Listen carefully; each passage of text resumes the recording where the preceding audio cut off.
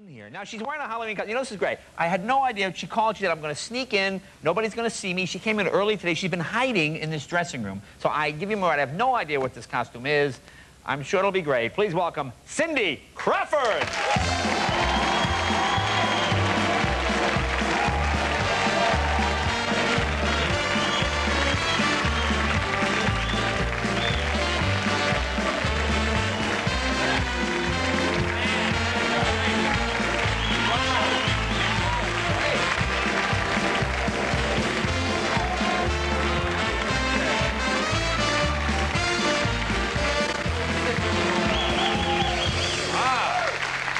That is great.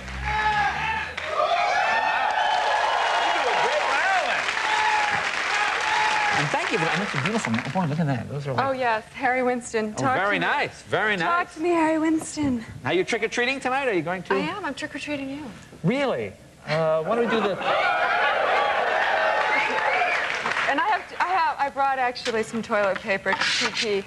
Oh, you're gonna do this set? You want to do? Sure, go ahead. If you don't have a good trick for me, I mean a good treat. Oh, I'll have a treat for you. Yeah. Actually, you had a nice treat in my dressing room. What's your favorite treat? Like when you were a kid, what was your favorite treat? Did you have one? Well, I had a couple. I had popcorn balls. Popcorn that my mother balls? made all the time. Would you go nuts for those? Yeah. So when you were a kid. Well, that's what my mother gave out. I think because they were cheap, actually. Yeah. Sorry, Yeah. Mom, but I think that's why. But popcorn balls are really. What else? Yeah. I like Whoppers. Isn't that what they're called? I'm sorry, we seem to have changed subjects. They're malted milk balls. Oh, malted milk balls, They're yes. called Whoppers. Okay. And also chocolate-covered raisins. Oh, chocolate-covered raisins, And yeah. any little, I liked all Halloween candy. Yeah, well, see, actually, I do have some treats for you, see? You do? See, look, see, I got you. I called your mom, Jennifer. Oh, my God. Your mom and I talk all the time. I know. See, They're friends. Yeah, that's right, see? And the little malted thingies, very good. Great. Well, Very you're good. supposed to put them in here, and I guess I'll Just put them in your little bag, little girl. Yeah. I get into this Halloween thing. You know, I spoke to your mom today. She sent me some pictures, actually. You spoke to her? Yes, I did. I speak to your mom all the time. Your mom makes me laugh. She's very funny. She makes me laugh. She sent me these animal crackers. I remember last time I was on. She said the animal crackers. I ate the animal crackers, and then she said to me, you know, I had everybody in the bank touch them before I sent them to you. I know, because they were. I know. I remember that. Like some bad DNA thing happened in my body. Well, now, this is a picture your mom sent us. What's this first one? How old are you? Where are you there? God. Oh, my God. Yeah. That was Halloween when I was, I don't know, so. in about 3rd grade. That's us going to church on a typical Sunday. That's the Midwest Halloween. I was actually, my mother is so into holidays. Yeah, so she would make these huge paper mache heads, as you can see. Those are great. And we went as the whole Peanuts gang, and I was Charlie Brown. I was the Charlie Brown one, and my sister was the piano playing. Schroeder. Linus or Schroeder? Schroeder, yeah. Who's the second one? The lipstick. You know, the lipstick is great. Let me see. You know, that really works. You know, this really works. It's like a whole thing that they kept saying back there, the hair and makeup, they're like, you have to keep your eyes like at half mast. Well, now you know why I have this desk here. All right, let's see what the next picture is. What is the next photo? Oh, my God. Oh, there you go. Now, is that you with the blonde hair? No. That is me with the super nurse costume. Are you the nurse?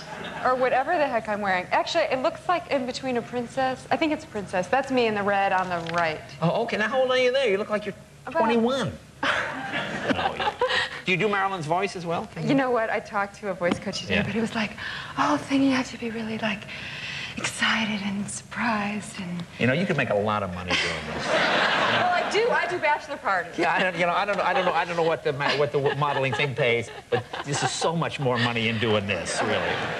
I got to get the voice done a little more. Did you ever dress in disguise? Do you ever do that to sort of... I haven't really done. I've done it for photo shoots before. And actually, one of the pictures you showed... The Herb Ritz thing was great. Where I was the guy. The funny thing is we got ready before Herb got there, as usual. Herb never gets there when you're getting ready. And so I'm sitting, like, hanging out, like, with the beard and everything. And I'd been in the outfit so long, I kind of forgot that I was in this man's outfit. And so Herb walks in, and he walks right past me. I'm like, hi, Herb.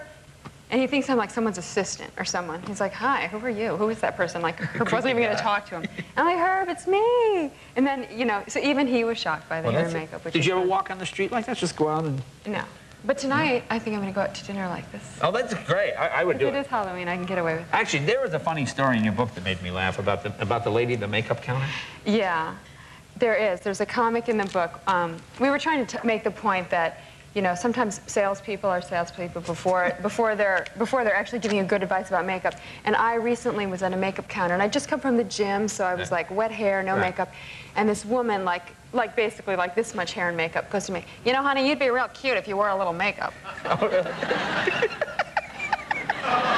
Did she have like the whole display case on her face? On her face, like every single product. She'd go, "Well, this one I'm wearing right here, and this one I'm wearing right here." And in fact, I was only there to buy cleanser, and I said, "Oh, really? Well, maybe I'll come in for a consultation sometime," you know. But the point in the book that we were trying to make is remember that those women are trying to sell you products, not necessarily sell you more than you need. Look at their makeup. Now, when you do a book signing or something like this, is it all? There must be a lot of guys that show up and go, "Yeah, I'm into makeup." I've been so fascinated with how many young guys, like 12-year-olds, are interested in makeup. And they come up, you know, at book signings, the way to get your autograph is they buy the book, right? Right.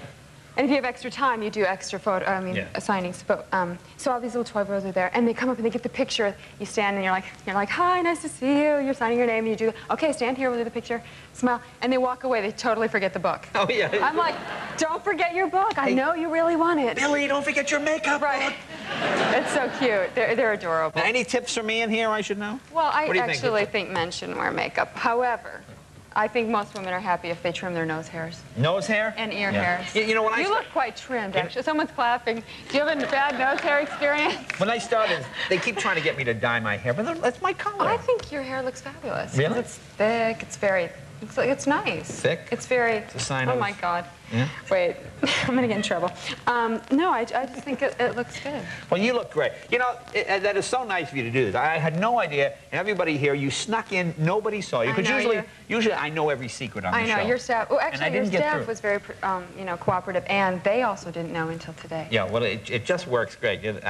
I had other ideas, too. We actually had a contest on the internet. Yeah. I have a website for the book. And we had people on eDrive, like, they could send in ideas. And all the ideas involved me being naked. Huh, isn't that odd? Like Lady Godiva. Oh, I didn't want to tell you my idea. Anyway, okay, the book is Cindy Crawford's Basic Face. It's a funny story in here. Thank you, Cindy. Be right back with Super Dave right after this. Cindy Crawford.